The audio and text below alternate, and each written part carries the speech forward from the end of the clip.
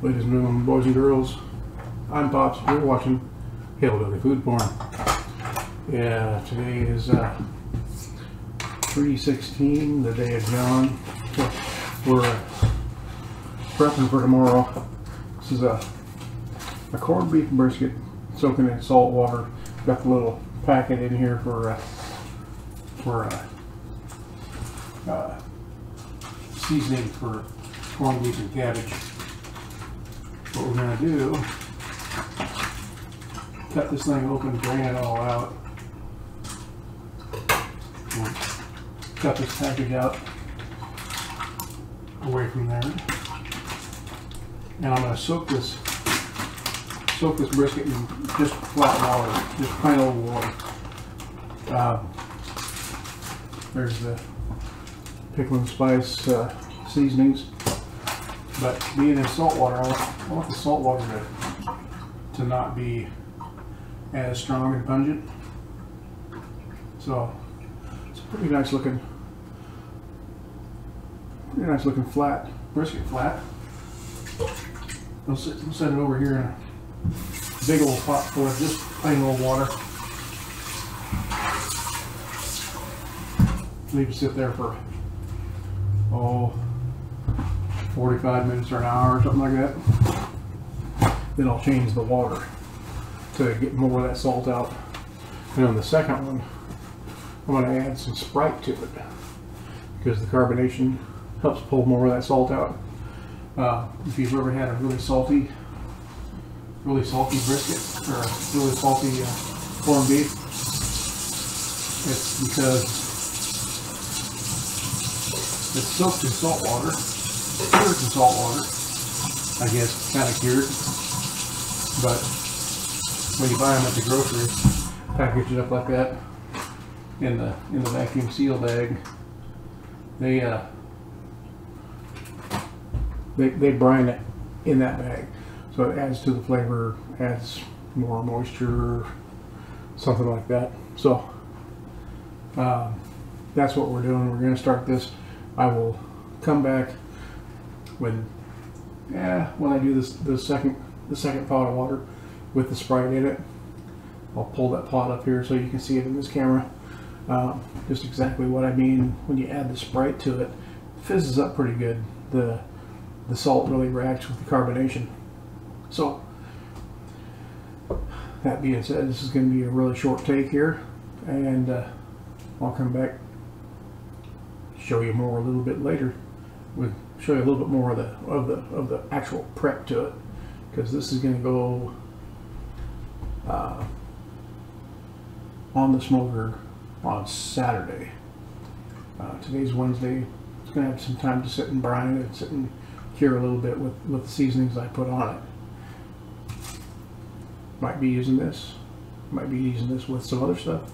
Might not be using this. We'll get that part figured out a little bit later. Thanks for stopping in. Continue to watch. It's going to be a great day. Alright, we're back. I have brisket and just plain old water. Let's turn this camera just a little bit. There we go. Plain old water. You see the schmutz on top of there and the nice pink color. All that schmutz that's floating in there, it's caused by the salt. So we're going to roll this thing over like that, but dump that water out because you don't want that salt water in there.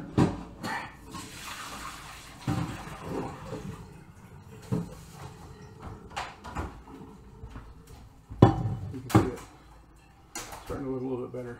A little bit better. You take that, lay it in the bottom of that pot like that, and old-fashioned Sprite. We've had this for a little while, and it's still fizzy, so you dump this over the top like that.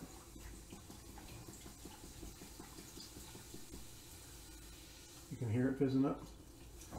There we go.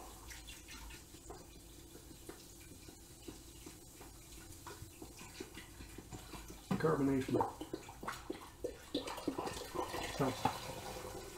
helps get that salt out a lot. And the sugars will help with the seasoning too. So roll that around in there a little bit. Flip her over a couple times. Still fizzing up some. We're going to let this sit for an hour. It's already got the film on top from the salts. So we're going to let this sit in the sink for about an hour or so. And we'll come back to some seasoning on it for some. I'll wrap it in plastic wrap. Let it sit in the fridge for a couple of days that way. Let them flavors really get in there before we throw it in the smoker. Alrighty, it's been a couple hours now. We got the brisket soaking in that Sprite solution. We've got a lot of goo on top of that water, or on top of that Sprite, on top of the liquid there. But see how it's starting to loosen all this stuff up. So we want to go ahead and take the loose stuff off of here, because we don't really want a whole lot of fat on there. I explained to you about fat, right?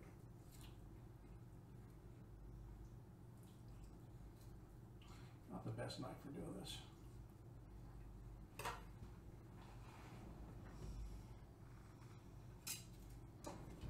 That would probably be the best for this. Yeah, that's what I thought. I want to take this fat cap off the back, at least half of it, half of the thickness. We wanted a 1/4 inch or so, because it needs a little bit, but not that much.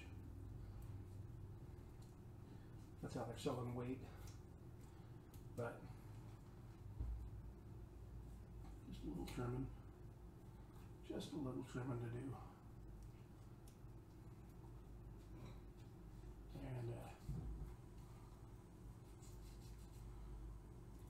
And my neighbor built a monstrosity of a big building in his backyard, calls it a shed.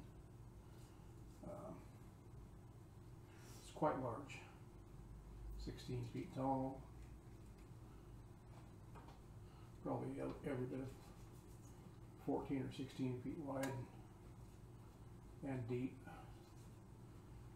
don't know. I just don't know. Don't understand sometimes.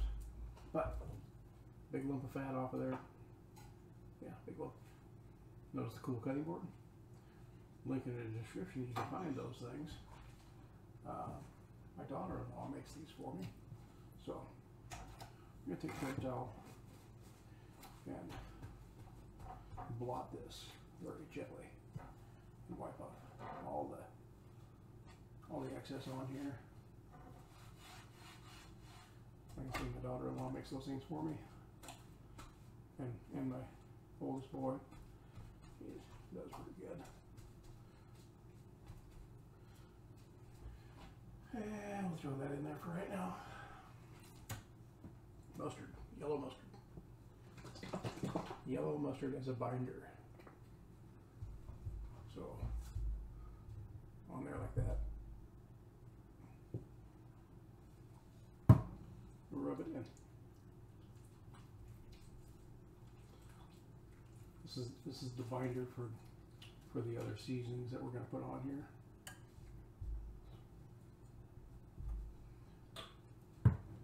It helps stick to and get that other seasonings melted into the meat. Okay. Chef Pat, one of my good buddies, has started a couple of these. I'm gonna rinse my gloves off here because I don't want mustard on my spice bags or spice jars, seasoning jars. It's gonna be a very simple, very simple. I've done them with this before and really kind of liked it. So we're gonna go on top of here with some pops. most of that is going to just roll away when we put it to the heat. So we're being kind of generous with it.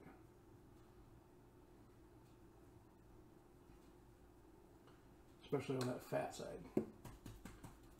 Some of the ingredients in that pops will help help break that fat down quite a bit. So, that baby there, ready to go. Ready to go. Fat side up. In a big old Ziploc. Then we're going to pull as much of the air out of there as we can. We don't want air, we want brine time with this seasoning blend on here. So we push as much of the air out as we can without doing the seal a meal thing on it. That's what we end up with. Virtually no air, just a little bit of air, but that's all right. Virtually no air. And we can peel the gloves.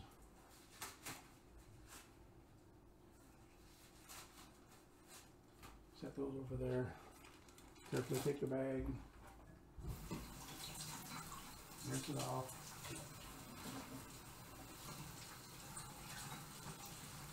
Everybody loves mustard, but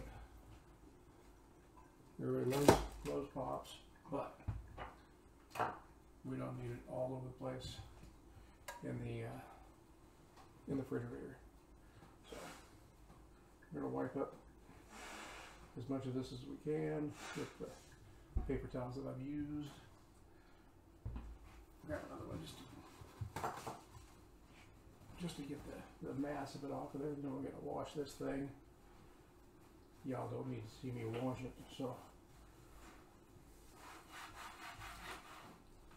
we'll get all much of that mustard off there. We'll get it cleaned up, and we'll come back in, well, a day or two, possibly. Tomorrow is St. Patty's Day.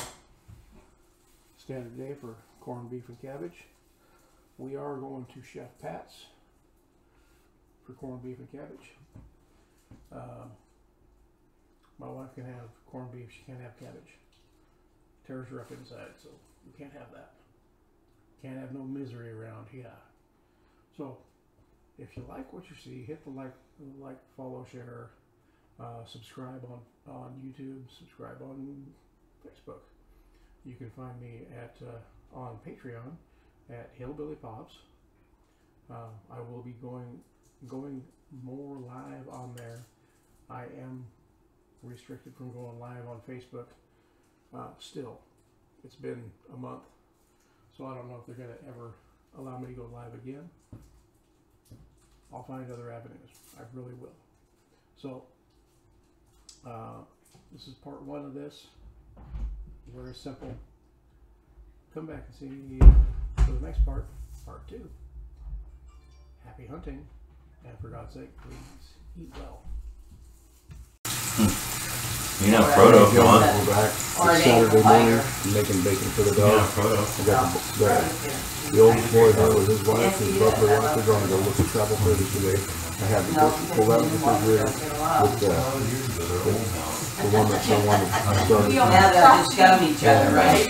Mustard's covered and with hot seasoning on there. I got fat side up, going out on the smoker.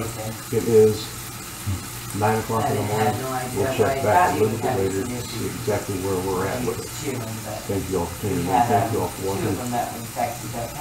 Make sure you stop by and hit that notification bell so you know what's for supper.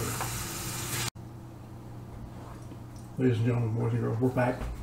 It is 7:05. I put this baby off at 205 degrees. That's what the inside looks like. Beautiful coloring. It's tender. It's yummy. Wiley the Wonder Dog is scrutinizing me. I've got Brussels sprouts with granulated garlic, a little bit of pops, the Mexican cheese blend, Parmesan, and bacon on top. I fried up some bacon, crumbled it up, throw it on top. It's not quite done yet. I'll come back to you when it's done, show you what it looks like, and then we're gonna feast on it. So, wasn't lying. Making some good stuff tonight. Talk to you all in just a minute. Ladies and gentlemen, boys and girls, we're back. Got the microphone hooked up this time. It's over here now, so you can kind of hear me. This is the brisket. Hold it out at 205 degrees. It's got beautiful color. Beautiful color. It is absolutely yummy. And it pulls apart. It's got this little bit of a fat strip on there. YLE, the Wonder Dog, approves. So good. I promised that I would get this on here. In the oven, I have Brussels sprouts with granulated garlic, a little bit of pops, some avocado oil sprayed on first,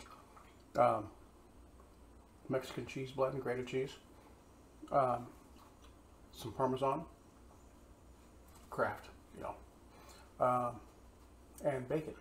I took about 3/4 of a pound of bacon, chopped it up, fried it, throw it on top.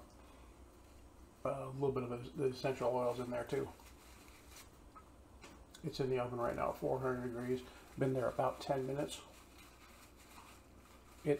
When it comes out, I'll come back. It's going to be sitting right here in place of that brisket. I'll fix up a plate for the wife and myself of the brisket and the Brussels sprouts. Not going to have potatoes tonight. It's going to be great. I'll come back to you with a better picture. Alright, we're back. I have plated here those wonderful Brussels sprouts covered with cheese and bacon and garlic and yum, and some thin slices of that brisket. This is going to be wonderful. It's just outstanding. Just beautiful, beautiful stuff. Oh, I told you I'd hold up the pan for you. There's the pan. Okay, cut those Brussels sprouts in half and lay them out so that all the stuff you spray on them or sprinkle on them goes inside the grains of it, inside the leaves. It's just wonderful, beautiful thing. I'm telling you. I'm gonna grab a couple of forks, go set this on the table, and call the wife up to have her come on up to the table. We're gonna enjoy this a whole lot. You know, why I leave the Wonder Dog behind me, hoping that I trip and fall and spill this stuff on the floor. It's not gonna happen though. So, come on over to, if you're watching this on YouTube, check it out on Facebook. If you're watching on Facebook, check it out on my YouTube channel, Hillbilly Food Porn on YouTube. Hit me up on Twitch. That's Hillbilly Pops on Twitch. I will be going live more often. The weather's starting to get nice. We got the Blackstone cleaned up. Got the smoker out there. I'm going to be putting more pavers back there for more cooking area. The neighbor just put a huge barn in his backyard right against our fence.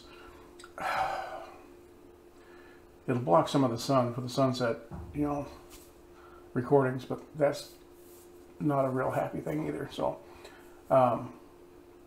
there will be more live on Twitch. Go see my I'm on the Discord and a bunch of other stuff. Social medias, go check me out. Hillbilly Food Porn, Hillbilly Pops. Look me up, check it out. Pictures and videos and all kinds of fun stuff. Like, follow, share, subscribe.